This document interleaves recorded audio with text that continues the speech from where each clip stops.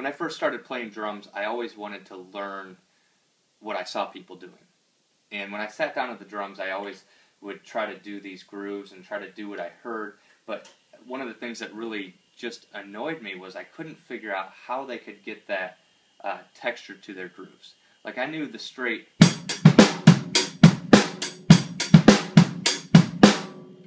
I knew that, but there was something missing that I was hearing either in a recording or I would see a drummer do it live, and I couldn't quite figure out what they were doing until I realized it was actually ghost notes. It was ghost notes and texture that they were adding with the snare drum, and I then set out to try to figure out how exactly do you do that. And what I quickly realized is if you don't know rudiments and you don't work your hands into shape with rudiments and a solid open stroke roll, accomplishing ghost notes on the snare drum is going to be very hard in a groove.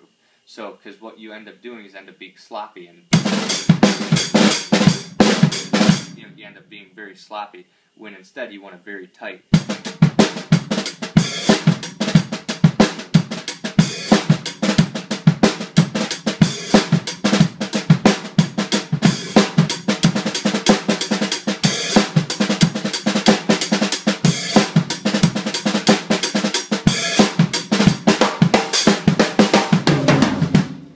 See what I mean? So, to practice that, you really have to get your hands down. You have to get your hands almost perfect with an open stroke roll, and what I mean by that is right, right, left, left, right, right, left, left.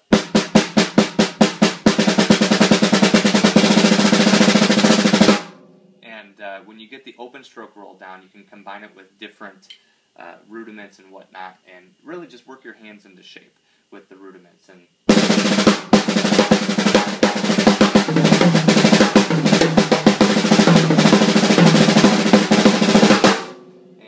you work your hands into shape with different rudiments, and you'll be able to add those ghost notes to the snare drum in a groove.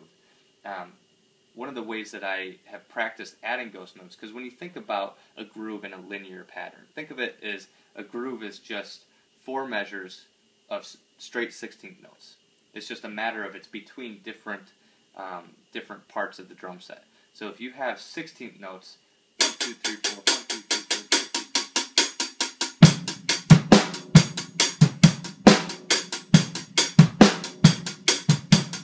think the linear now and try to add a couple of those 16th notes to the snare drum along with the backbeat.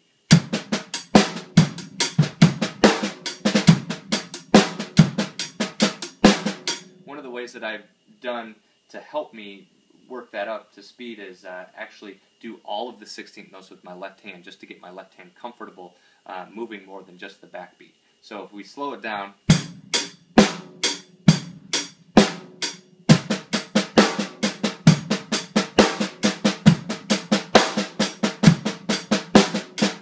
so in effect, the left hand is playing all of the notes in that linear groove, and then when you go into deciding to do ghost notes, you simply just take out select notes in that linear groove of the left hand. So I'll try to explain that better by actually doing it.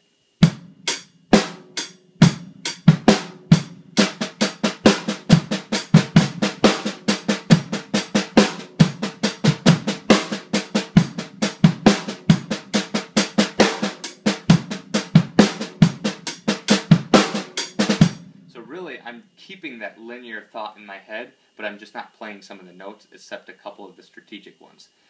One of the things I found is really nice to add to a groove is on the backbeat, add the 16th note directly after it. See what I mean?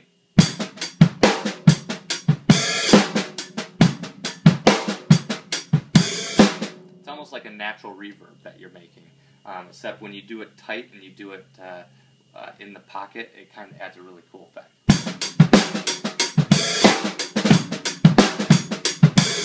Especially when you're kind of shuffling the groove, it adds a good effect. Another way that you can work on your ghost notes is get, like, say, a rudiment like the paradiddle. You can, which is right, left, right, right, left, right, left, left. You can actually use that between the hi-hat and the snare drum and create a groove out of it. So right, left, right, right, left, right, left.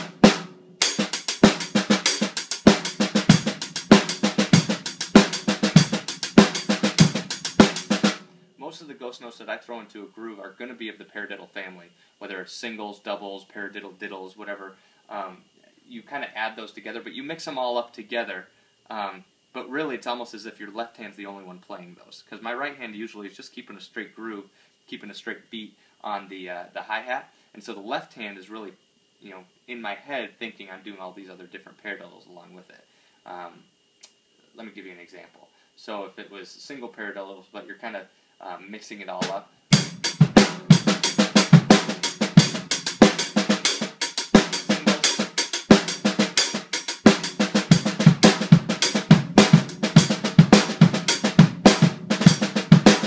So it's a little bit difficult to explain, but keeping the paradiddle family in your head while you're doing ghost notes, but keeping that backbeat. You don't want the ghost notes to end up hindering you from a backbeat. I'll give you a few examples of ones that I like to do.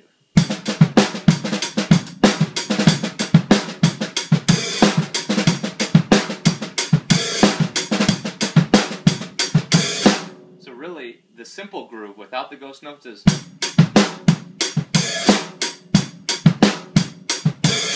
with the ghost notes.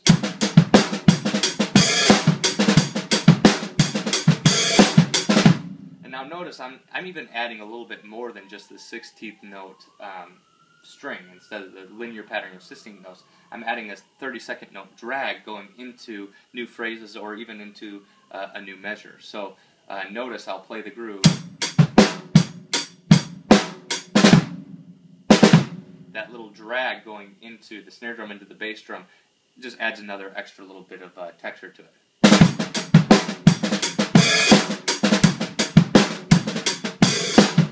And really making sure that backbeat is strong. You can add all the ghost notes as long as it's in time. It adds a great texture to a groove. Another one that I like to do is just the groove, instead of just the normal 2-4 backbeat, it's actually you just add a couple more of the backbeats, but you can add the ghost notes to it. So.